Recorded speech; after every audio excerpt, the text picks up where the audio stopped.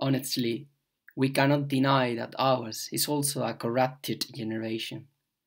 The innumerable examples of inhumanity and unmerciful self-contempt that lead towards a complete lack of morality are the true signs of the stage of history in which we currently live. How can we dare to ask for a sign of God's presence if we have forged this society in an obsessive and continuous renunciation of every act of conscience and every exercise of virtue?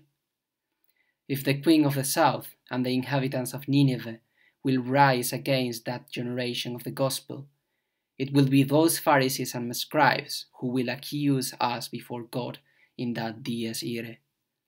At least they pretended to follow a code or to fulfill the commandments of a supreme rule.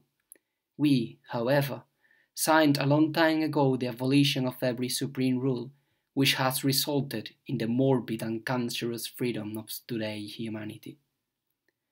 Paul VI said at the closing of the Second Vatican Council that in it there had been a clash between two religions, the religion of God made man and the religion of the man who aspires to become God.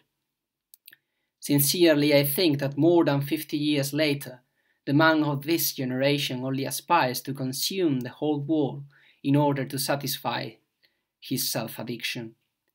The Pharisees received the sign of Jonah, a call to repentance and penance, or in other words, to turn back to God from that sick world of appearance and trickery.